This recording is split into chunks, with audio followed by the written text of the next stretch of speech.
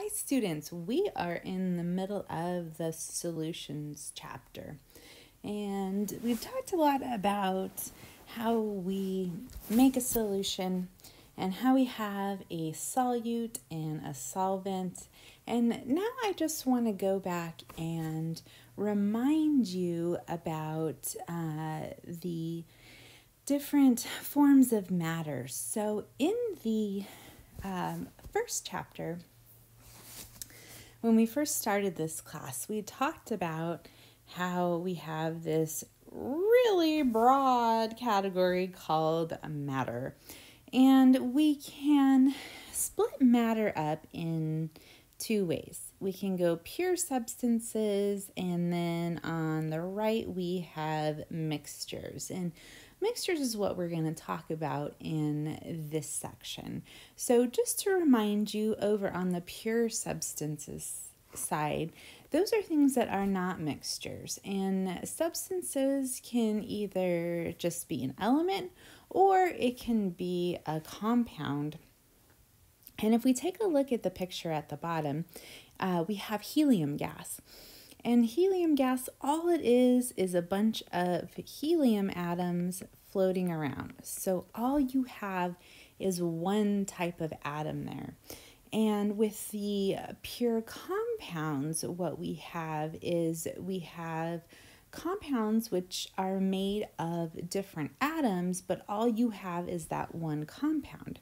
So the example that we have here is water.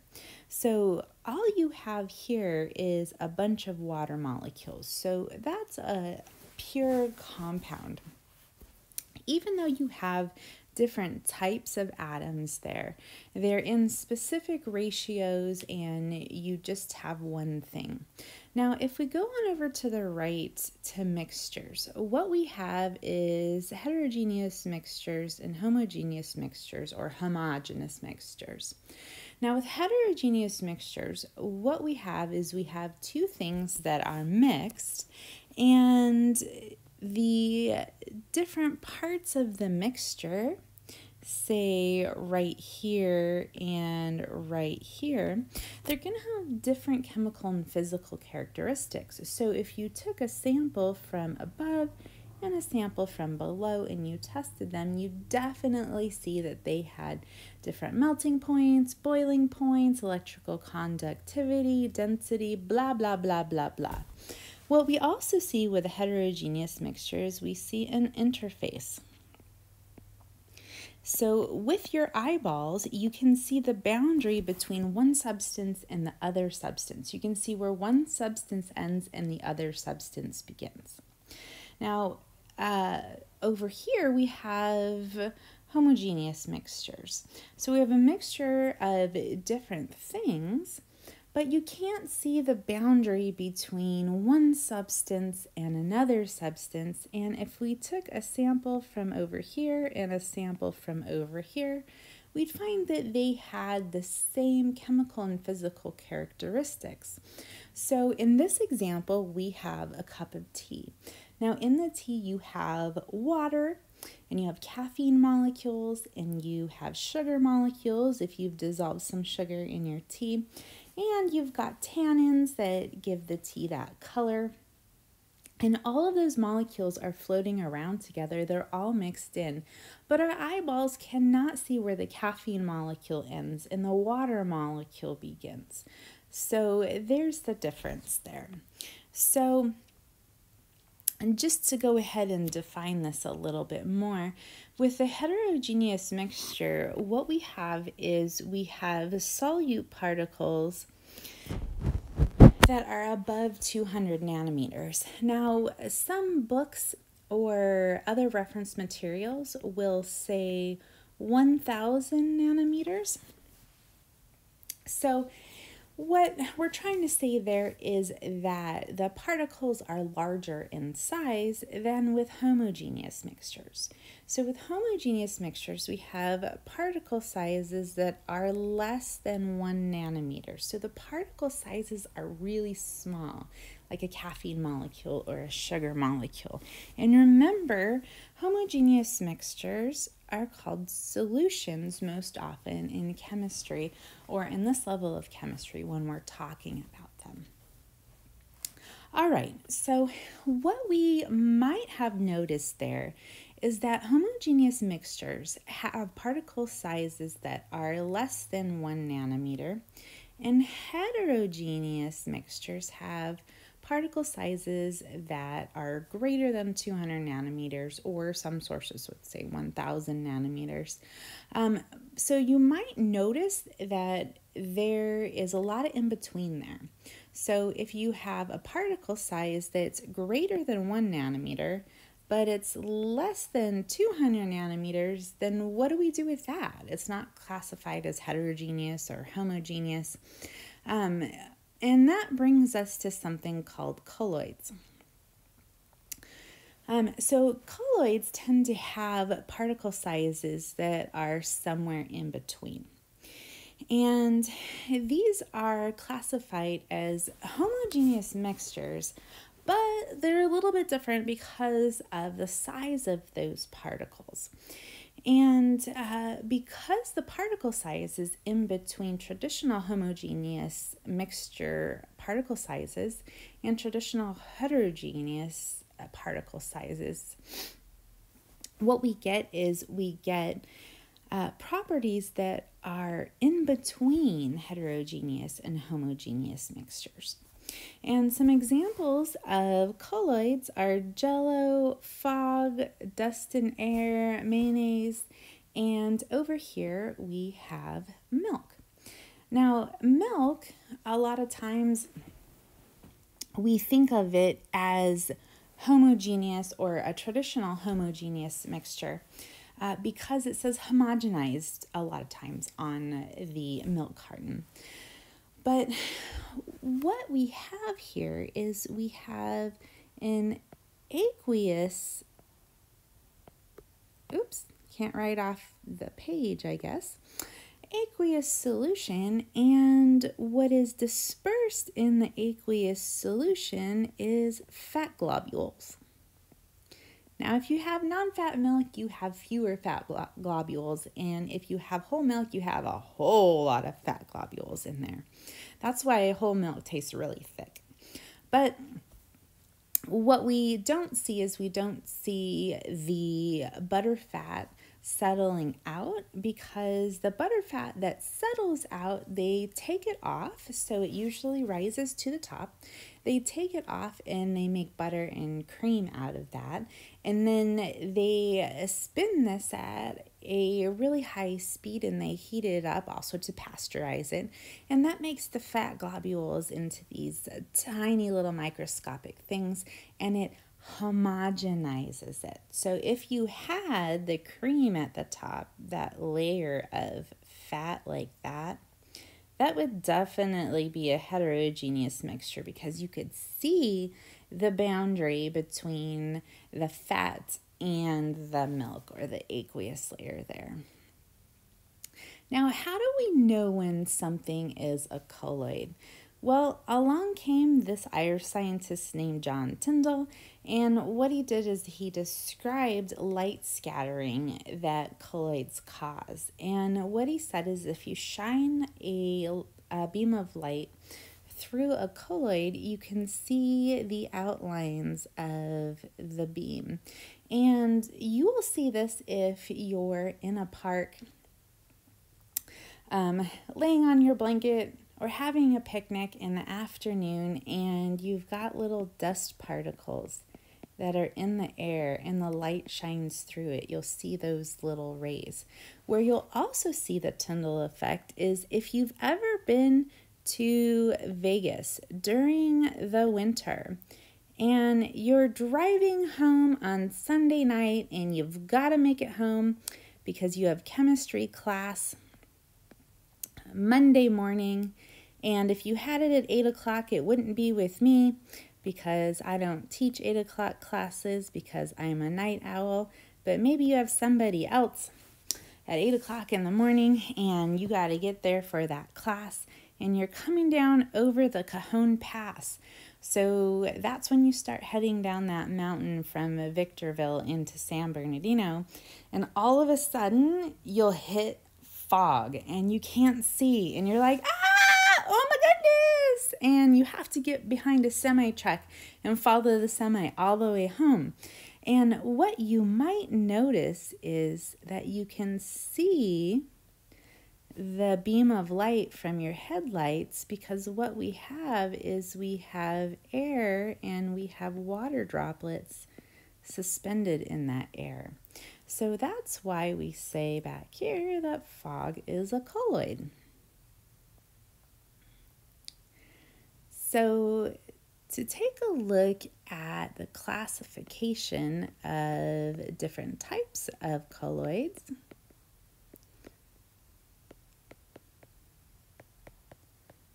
what we have is this little chart right here. And you can see that we can have different physical states in different physical states. So we've got solid, liquid, and gas, and any of those can be dissolved in any of the others. And with colloids, we don't tend to refer to the different components as solute and solvent.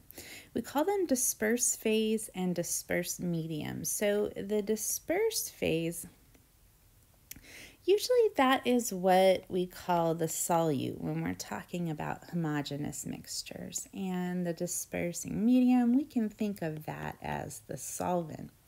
So the dispersed phase, it's what's being dispersed. So with the fog, where is fog? There we go, fog right here. What we would have is liquid, which would be water, dispersed in gas. So the water would be the dispersed phase and the gas would be the dispersing medium. The air is the gas.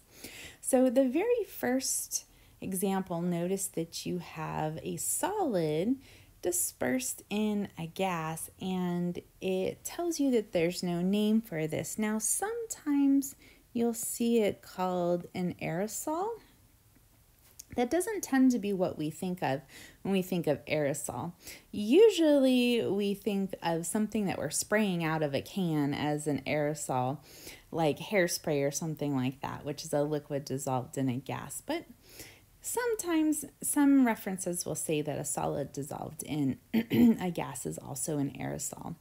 And a solid in a liquid, what we have here is a sol.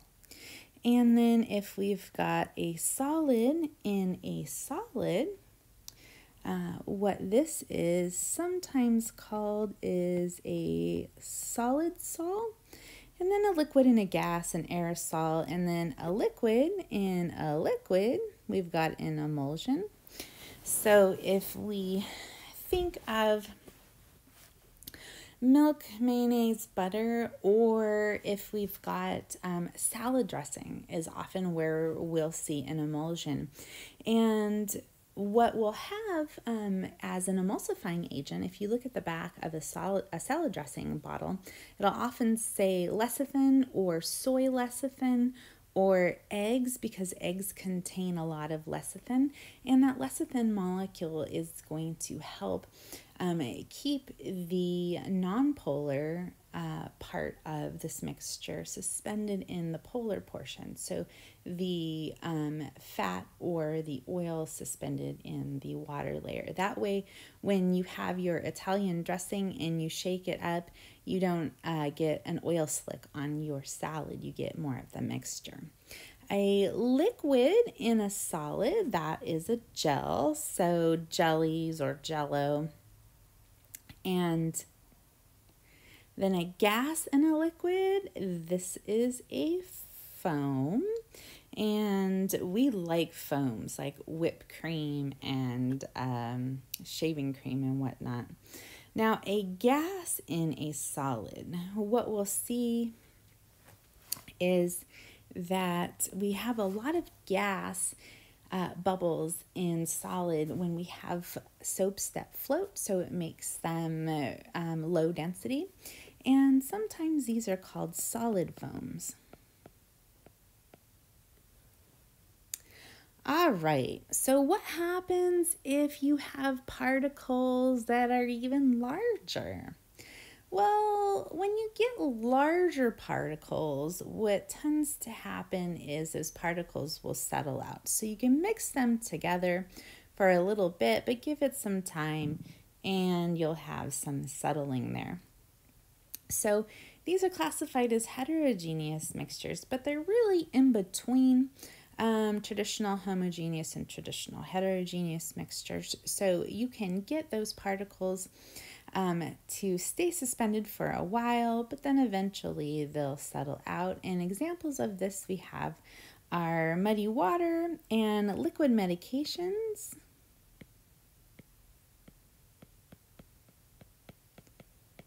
Like amoxicillin, so that's that pink stuff that all of us get when we're kids, and it tastes really yummy, and you usually get it when you have an ear infection, and you have to shake it up and then take it, because if you let it sit for too long, the solid part of the suspension will settle out to the bottom, and that's no good. Okay, so suspensions, most things that they say go ahead and give it a shake before you use it, those are suspensions.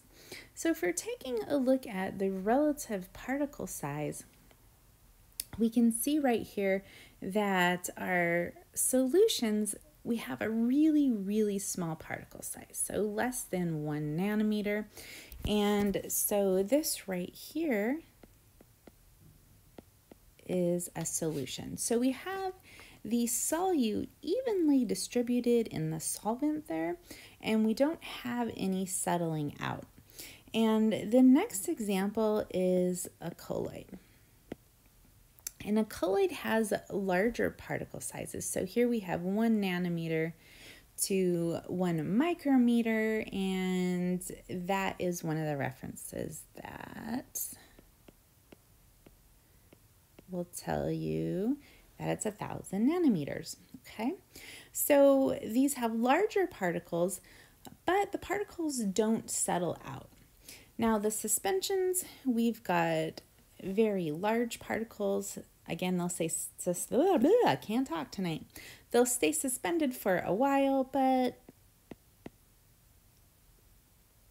they'll settle out. Okay, so we've got muddy water there.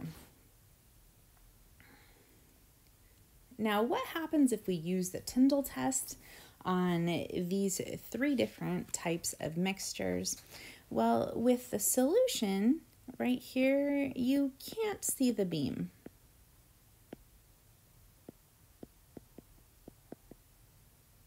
So there's no outline for the beam of light. And for the colloid, you can see the beam, and the particles do not settle out.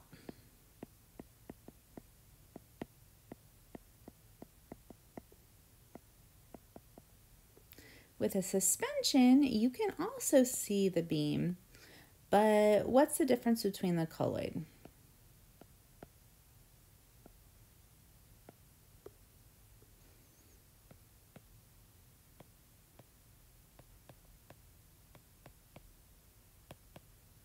The particles will eventually settle to the bottom here, and that's how we know the difference.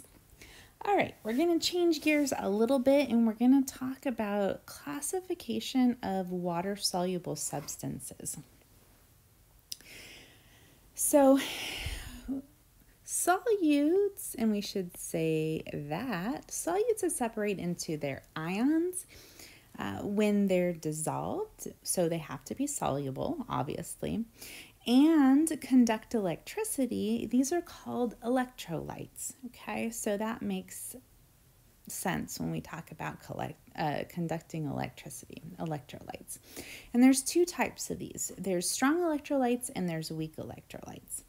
Now, the strong electrolytes, these are going to be solvents that completely come apart or dissociate into their ions. So they're going to come apart into cations and anions when you dissolve them in water.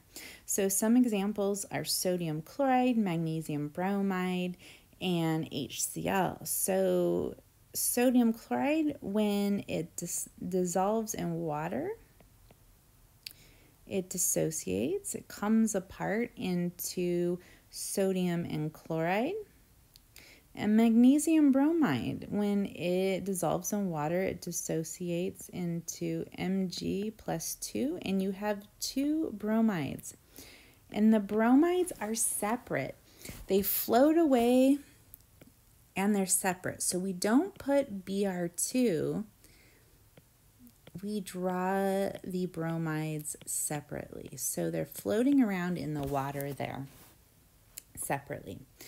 And these are strong electrical conductors because if they dissolve and they dissociate completely, you've got a lot of positive and negative charges floating around.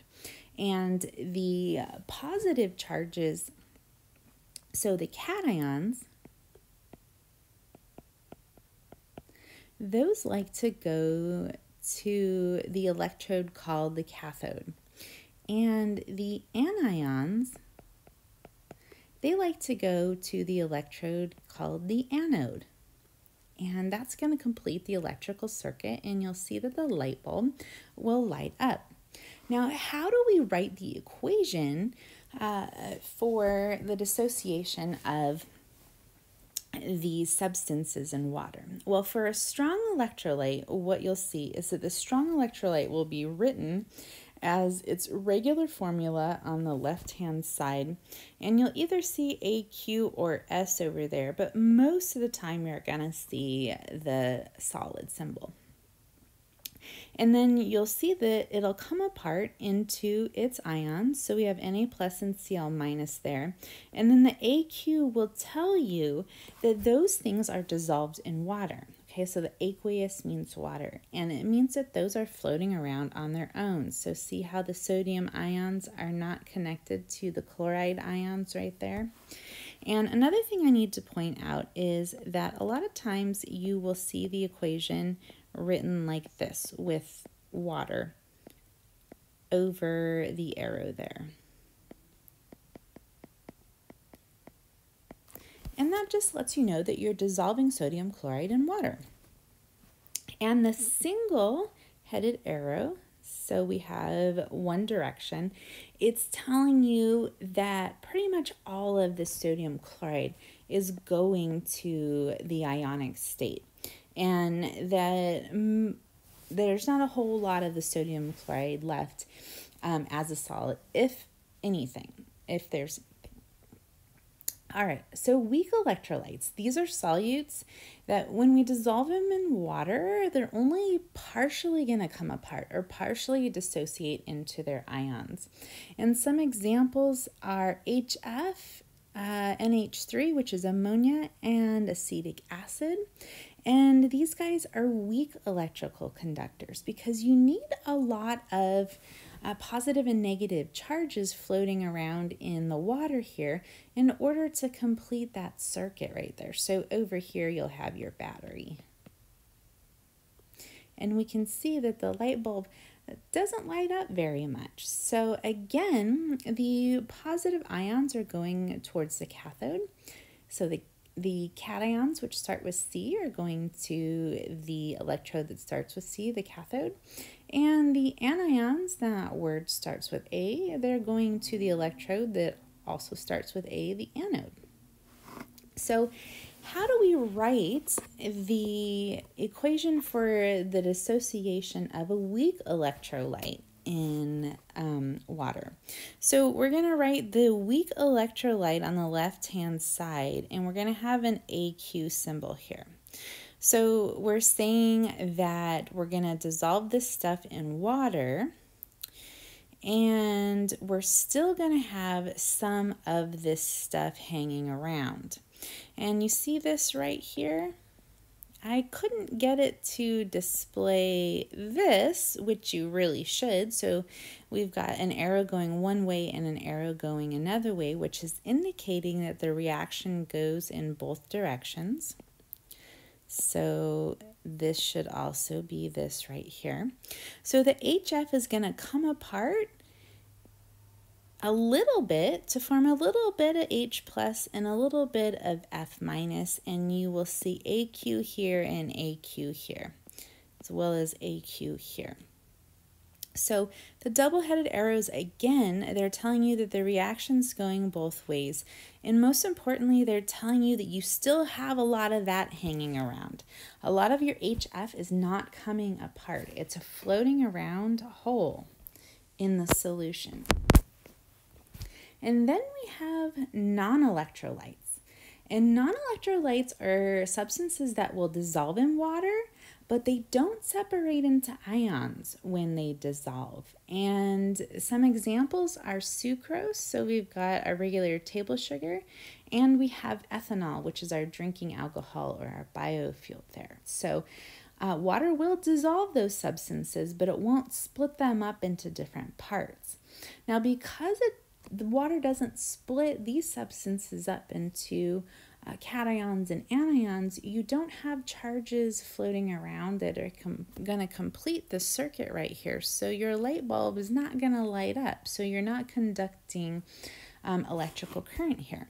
So how we write the equation for the dissolution of, or the dissolving of a non-electrolyte in water is this. So you write the substance's chemical formula. So right here we can see we've got sucrose. That's regular sugar that we bake with, and you'll see the state that it's in right there. And so it's solid or liquid, and sucrose is definitely solid. That's that white sugar that we use. And the single-headed arrow is indicating to you that this stuff is really soluble. So most of it is going to go ahead and be dissolved by water. So we have a one-directional reaction right there. And on this other side, we'll write AQ. So you're writing exactly the same chemical formula on each side. It's just that on this side, it was in a solid form. And then over here, you're saying, now I've dissolved it in water. So it's floating around in water. And because you have exactly the same thing on each side, it's also telling you the water didn't pull it apart. It is exactly the same. So let's go ahead and do some problems so we can practice this. So number 1 says the following salts are strong electrolytes. Write a balanced equation for the dissociation in water. Now let's look at A. It says lithium bromide. Lithium is in group 1. It's an alkali metal. It's above sodium and potassium. So we've got a metal, and we've got a nonmetal here. And we've also got the anion bromide. And remember when we talked about solubility, we said that all of our all of our chlorides, bromides, and iodides are going to be soluble in water. So this one is definitely soluble, and it's ionic, so it's going to come apart into its ions, and the question already told you that it's a strong electrolyte, so it has to be something that's soluble and is coming apart into its ions. So the question is telling you all you need to know. And this is an ionic substance, so most likely it's a solid, which it is. And then we write the reaction arrow, and you can put the water above the reaction arrow, or you can leave that off, and it's going to separate into the lithium cation, and that's going to be floating around in water, so we put aqueous, and the bromide anion, and that's also floating around in water, so we go ahead and we put AQ. So what that looks like is you've got your beaker here, and you've got a whole lot of waters floating around, and within that you've got your lithium, and you've got your bromide and they're separate. Okay, so we have iron 3 chloride there. And we've got a metal and a non-metal again.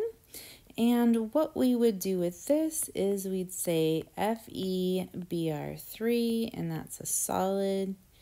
And we'll go ahead and put water above the arrow right there.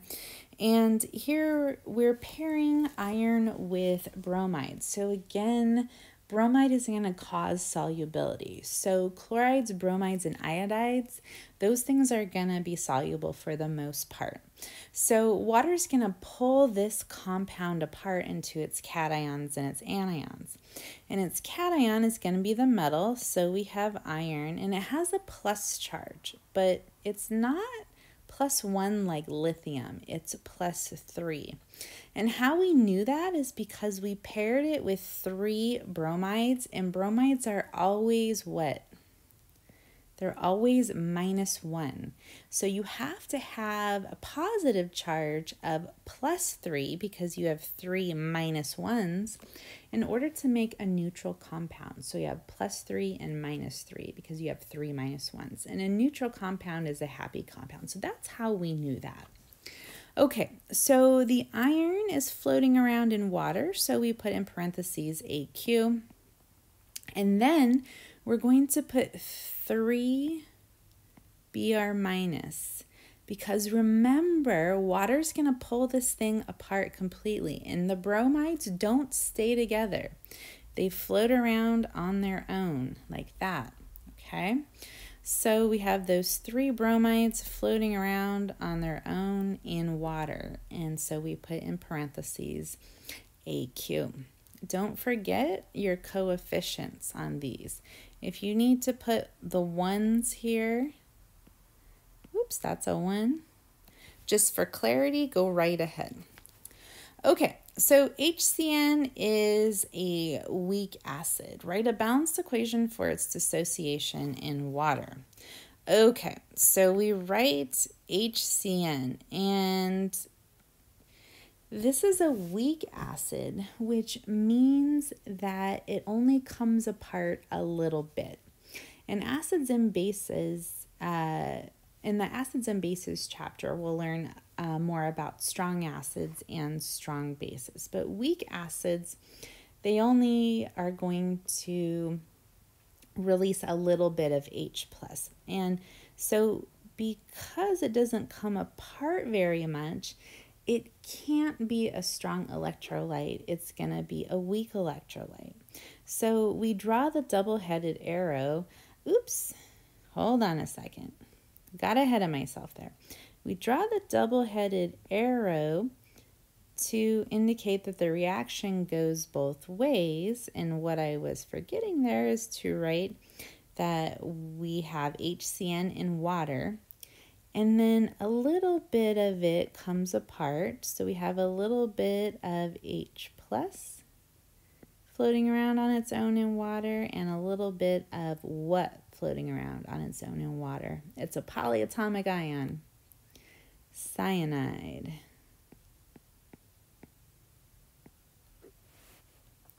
So again, the double-headed arrow is telling us that we've still got that stuff as well as that stuff and that stuff. So if we were to draw that up here in our beaker,